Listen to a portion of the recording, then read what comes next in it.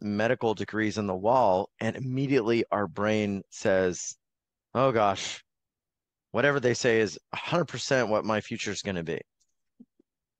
And most people don't know that that's not necessarily always the case.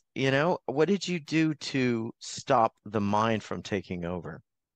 Well, it really wasn't easy, in the beginning, I gotta Imagine. say. It took a while for my mind to quiet down.